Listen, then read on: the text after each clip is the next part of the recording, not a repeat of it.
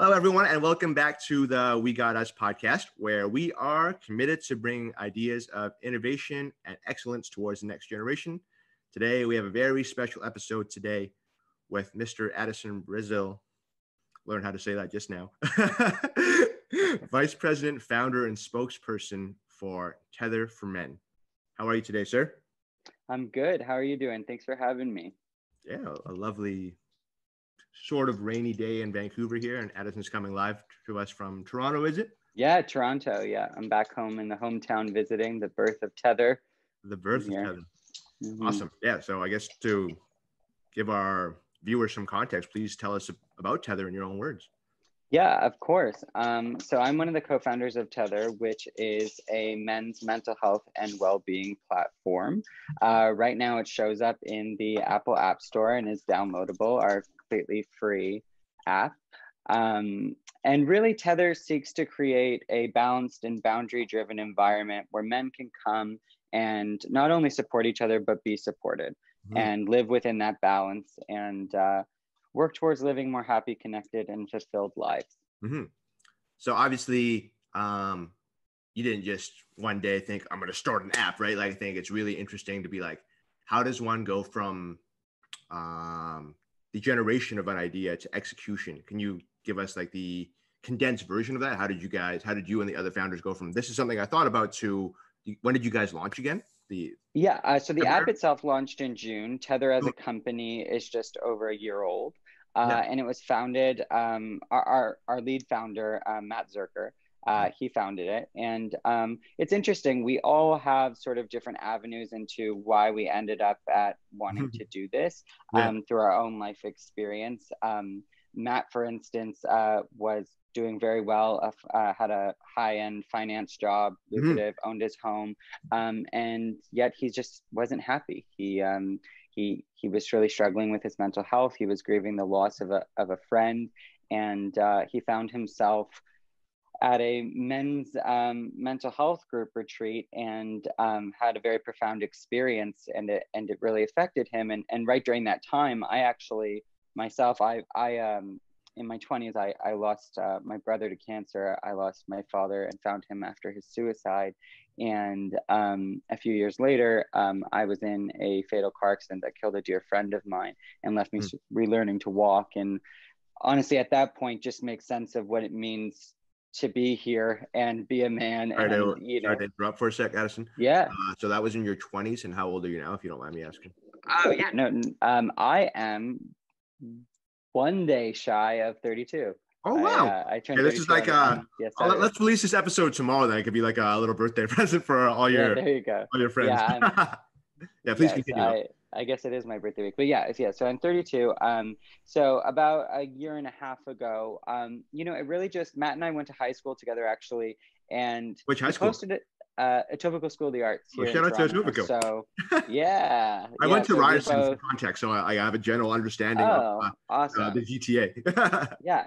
So we have a connection to Ryerson too. We did their incubator program. Amazing. Yeah.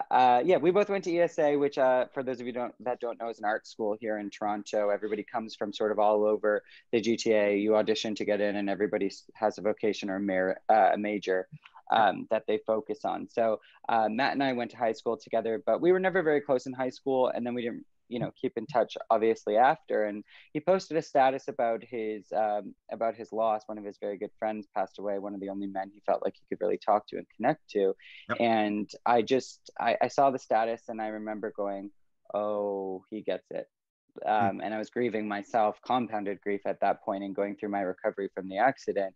And I just reached out and said, like, hey, if you need to talk, I know this is weird, but I'm here. And, and he did, he wanted to talk, and we kind of connected, and we started sort of being this beta of what Tehtr is now, where we were going back and forth and having this peer support relationship where we both had coaches, we both had therapists, we both were doing all modalities of trying to, feel good and thrive.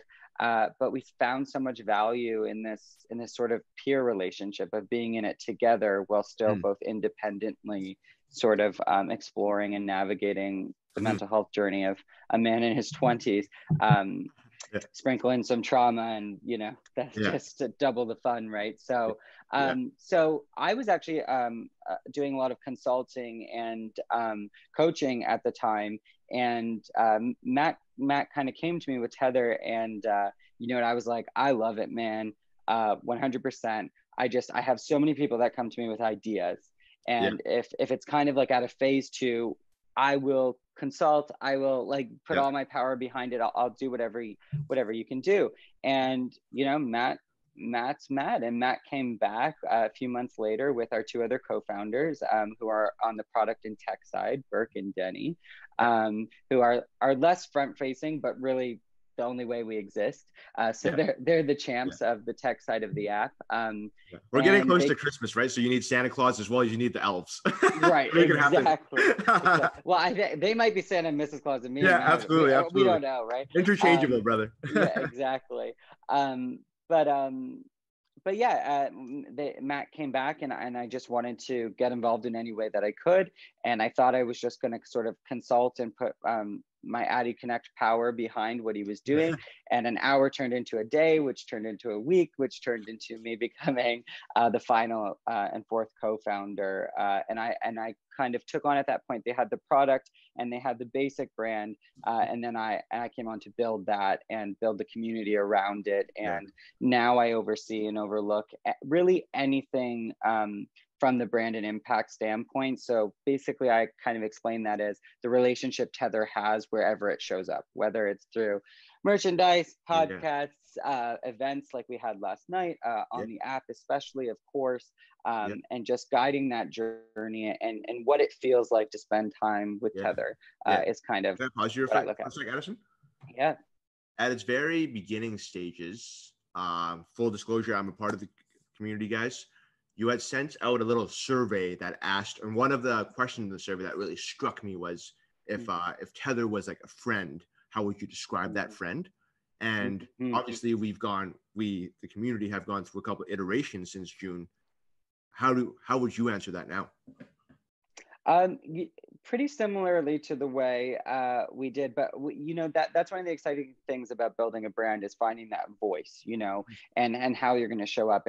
And we all agreed really quickly that Tehtr wasn't meant to be like some old man on a rock, like kind of saying wisdom down to those who learn, which happens a lot in that space. And so I would say, it's from those original surveys too, which is so cool, but it's the every guy, it's the best friend. And I love our co-founder, Burke, he uses Samwise from Lord of the Rings as an example, or Ron Weasley. It's that best friend that is willing to go the distance with you, even if they're not like necessarily the hero. It's just like, hey, this exists, and I'll introduce you to all my friends, and we'll kind of figure it out together. And that's how we kind of I think it's super beautiful that you reference those 2 characters, because what they do is essential to the end product or the completion of the mission of both of those narratives. But neither of them required any credit. Right. I think that's a good transition towards towards the next subject. Like something that we both discuss and that we both stand for is like the term that I've seen floating around a lot is like modern masculinity, right? Like it says on your t-shirt right there, we F with feelings. Get your merch. I'll put a link in the there you go. But I think it's a real paradigm shift that we're living through, like this also cultural shift that we as men are allowed to feel, right? I think like you and I exemplify that every single day, both in person and on social media and on any stage that we are granted the opportunity to present ourselves, right? But how do we get more men to shift from, if they choose to shift from that traditional masculinity towards modern masculinity? I think what we've learned, and I continue to learn every day, is it's really a practice. And I like to think of Tehtr as sort of as a brand, not necessarily just the app, but as a brand. Every experience, whether you read our blog or on our Instagram, whether you're a man or not, as an arena to practice courage and practice vulnerability. Like that's really what it is. And it is practice. And so part of the fun of my job is going, you know, what's the lowest barrier to entry to get a guy one step forward. And so for some guys, like you'll remember on Mondays, I always do one word check-ins, you know, and that's a perfect example. It's like, let's just start with one word. Let's just start with identifying feeling. The power of one deep breath. So many men don't know the power, like to reset your day, to reset, you know, whatever you're going through. These things that I sort of picked up in my journey and then sort of started doing subconsciously, I get to go back now and go like, that was huge for me. I mean, just breathing, the one thing we do, you know? So I think just doing any little part, and like, of course, like, as you know, I don't usually rock a mustache, but you know, there are these ways to be involved, to signal interest, or, you know, just move towards the change. There's so much going on like that you can get involved in. What's your word today, Addison? My what? What's your one word today? My one word. Well, you know, I'll do, so physically I'm feeling tense. Mentally I'm clear, but emotionally I'm tender. Is the way that I'm sort of showing up right now. And I love that you asked that. Thank you for allowing me to check in, because sometimes I felt the tension even start to release because I could label it, you know, and another man made it safe for me to do that. I mean, that's what it's all about, right? Yeah. And I think sometimes a lot of, like, both you and I love your Insta bio. It says Addison, creator and connector. And I rep that shit, SHIT, as well. Like I feel the same way about my brand and my personality. And oftentimes personalities like ours, people assume that we don't need to be checked in on, but really we're the ones who need it a lot as well, because we get exhausted from assist, but like, can we get some love back? And that's why I was so passionate about the peer support ideas. Like, you know, that's one thing Matt and I, every chance we get, we say, like, we didn't figure it all out. And like, again, we're not the guy on the rock with the wisdom, you know, we're peers. We're happy to go along in the journey with you, but I got to check in every day. I got to breathe. You know, everyone's a peer, you know? Yeah. One of my signature sayings is, you know, I like to acknowledge my privilege. I went to a private Catholic school from kindergarten to grade 12 here in BC, St. Joseph the Worker and Vancouver College. So when I went to university, I saw some different socioeconomical circumstances, obviously, at Ryerson. And I really developed a philosophy for myself. It was, I'm never above or below anyone. I always show up right beside you. And that was something I really had to work on in those, especially those first 2 months of university, because I was like, wow, this is different. You know, like living in I love that. Yeah. Just, you know, and nobody really is. I mean, even if you put doctor in front of, you know, they've studied more, they have expertise in something, but, you know, as fully feeling human beings, we're all beside each other. You know, there's no one really above or below. There's no experience that's lesser or more valid, right? So that's kind of the essence of it. That's, you know, it relieves us too. Like if you just agree to show up as a peer, there's a relief there. You know, I'm not showing up to fix everybody on Tether, because I wouldn't even try, you know, because there's not fixing to do. It's just encouraging them to kind of honor the journey the way that I have. That's kind of the way I think about it. And I think like fixing even puts a label on it. And I think what you and I always say, and like what it says on your shirt, like first step is just feeling. Are you self-aware of, as a man, or even as like a boy, is we're not promoted or advocated to like discuss our feelings often, right? Be like, hey, like let's just label, like, how are you feeling now? Like so often we get, you know, in North American culture, we get the how are you? Right. But then it's always just good and done. But like what's really powerful, if you can get to that level, is like, how are you really doing, you know? And how are you feeling? Because you know, what does good feel like? You know, and it's different and arbitrary for everybody. So it's like, you know, I'm like that person now that's like, and what does that feel like in your body? Because like, I'm just like so interested, because we just we assume we all run from the same dictionary, and every day I learn, whether it's in my personal relationships or my professional relationships, we don't. We have very different connections to different words and different phrases, and so we think we're understanding each other, and there's a total misconception about what the experience of the other person is. So it involves a lot of active listening and questions. What is that like for you? What is the experience of that? Digging a little deeper. Yeah, I absolutely love that. Seeing as we're both spend a certain amount of time in Toronto, our boy Drake once rapped in a song, I think 2010 song, "Find Your Love." He rapped, "You hear but you don't listen," and that was when I first subconsciously learned of the term active listening. Is like now I'm doing my master's in counseling, so like it's my job to be an active listener. But like that was the first when I was 18, I was like, damn, a lot of people in my life just like are just hearing, they're not listening. Yeah, and people don't, and it's funny because I come from the acting world, and I also coached a lot, so it's like this, like I go back to there's 3 types of listening: not listening, active listening, which is where you're fully listening, and perfunctory listening, which we all tend to do, where as you're speaking, I'm thinking about what I'm going to say rather over than those really one more listening. time. Addison. Not listening. So not listening. Then we have perfunctory listening, which is where you're thinking about what you're going to say next while the person's talking, which most of us do quite naturally. And that comes from, a fear of what if I don't know what to say by the time they finish, especially in a setting like an interview. A little bit of that, of course, is always great. And then there's active listening, where you're dropped in, fully engaged, making eye contact and really hearing what a person is saying, and listening into their experience. And magical stuff happens. And I'm not saying it's easy. Again, something that it's a practice. Another thing that you kind of can join the Tether community to practice, because it's just like anything else. It's a muscle. Yeah, I think repetition is key, but also what you said earlier when I asked you the check-in question, the opposite party also has to create that space where it's safe to convey X, Y, and Z.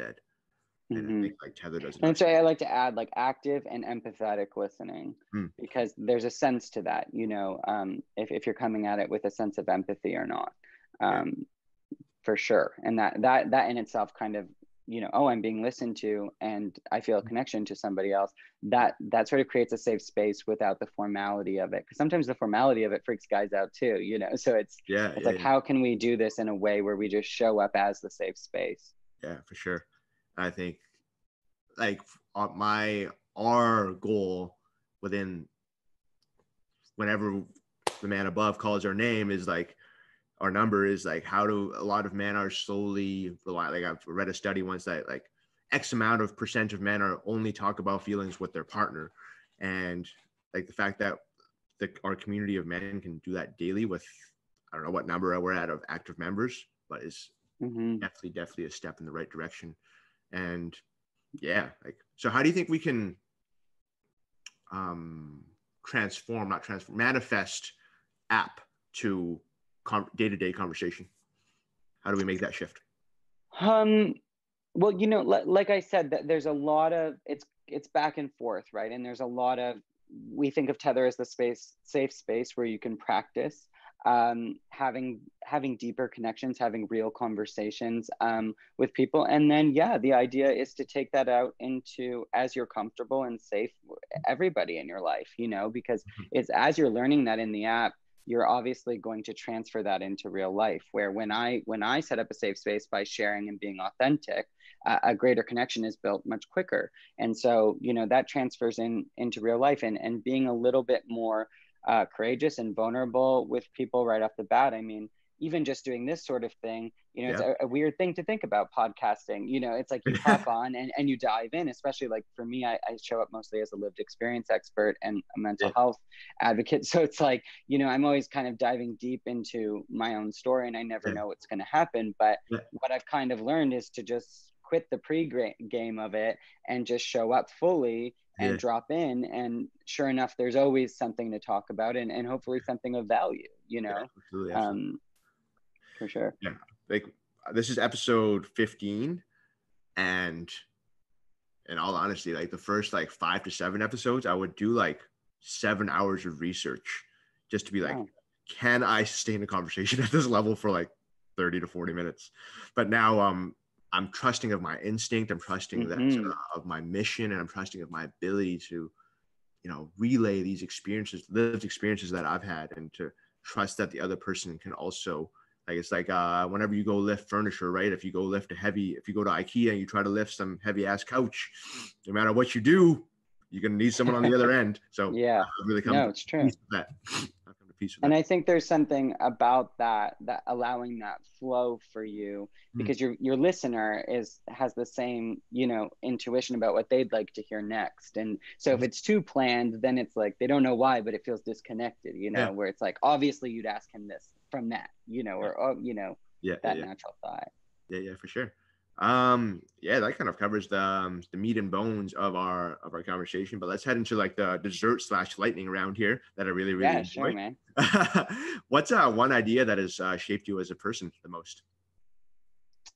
One idea that has shaped me as a person the most. What a good question. Thank you. Pat on the back. I think, honestly, I say this all the time, but letting go of good and bad, right and wrong, and just focusing on the truth. It's served me through my work, no matter what I've done, whether it's on either sides of the creative world, or in brand work, or how I show up as a speaker and a peer supporter.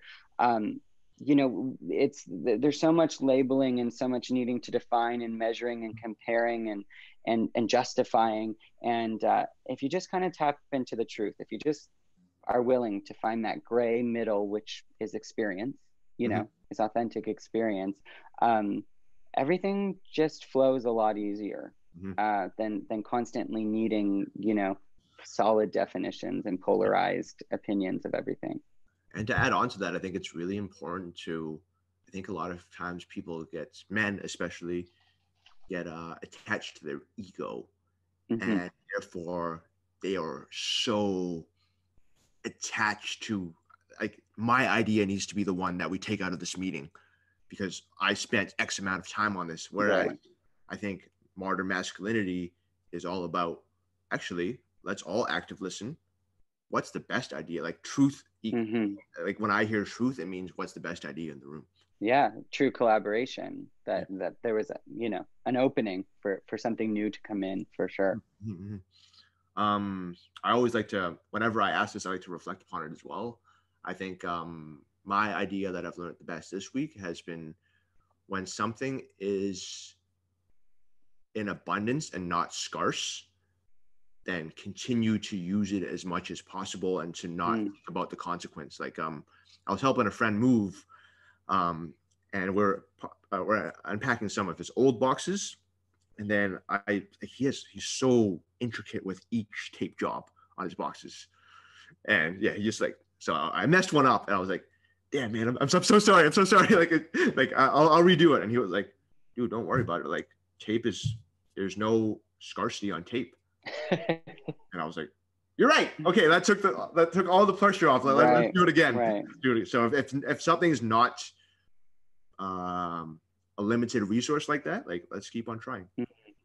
Yeah, especially with love. It's not a limited resource. Oh shoot! Yes, knock something over, but love and caring is infinite, brother. Until someone takes advantage, but we don't have to go down that rabbit hole today. Boundaries as well. Second rapid round question. We have a segment called Teen Tip Tuesday here, as our target demographic on the podcast is high school and university students. Awesome. Hop in the time machine with me real quick here, Mr. Brasil. 16-year-old Addison in Etobicoke. You are sitting across from him instead of me. Please provide him with what you would tell him today.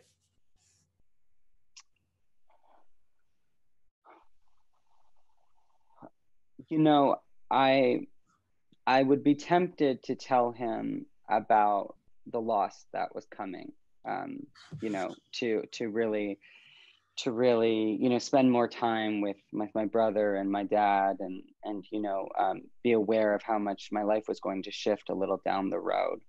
But to be honest, I wouldn't say much other than you got this, because I wouldn't want to change that. I wouldn't want to go back and shift anything.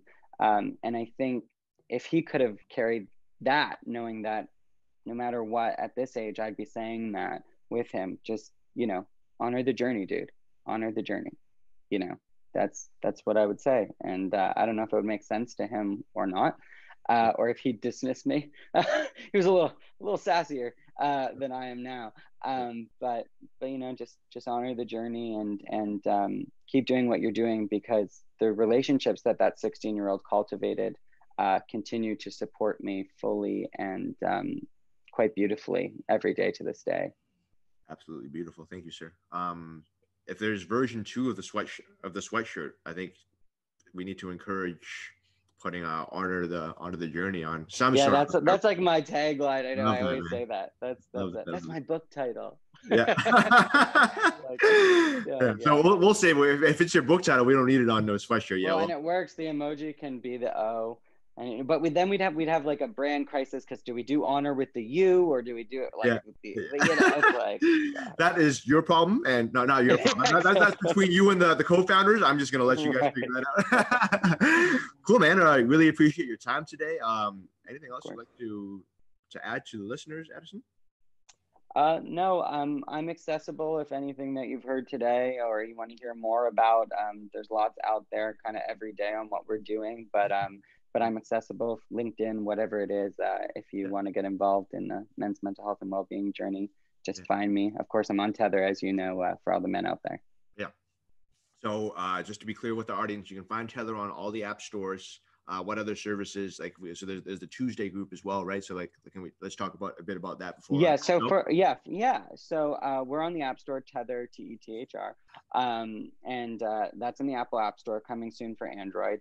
And then on all the platforms, we show up as Tehtr for Men, Tehtr for Men. And then we have on our website, tehtr.men, our content as well, which we have a lot of great blogs. We have a coach's corner, Tales That Tether, which is the peer supporters sharing their journeys, and just a lot of great resources that are being consciously curated. And right now, when so much information is being thrown at you, if you're just looking for things that are consciously curated for your betterment and development, I strongly suggest checking out our content, which also now exists within the app, which is very cool. And then within the app, for anybody who's male identifying and wants to join the community, it's free. You set up a profile and you can come and connect with us. And then from that, we do, like you said, digital events and programming, a monthly kind of all-in Tehtr call like we did last night. And then every Tuesday night, there are men's group facilitations for a little bit deeper work of guys who kind of want to all hop on and do that. I absolutely cannot wait for a vaccine to be proliferated. One, only for like the sake of humanity, but two, so we can manifest this community that we've created electronically. And I'd love to meet some of these people, man. Yeah, man. The retreat. Yes. I'll sign me up now, you know? Exactly. Yeah, no, it's really cool that at a time when they said none of us could travel and barely leave our houses, that we've made so many friends around the world.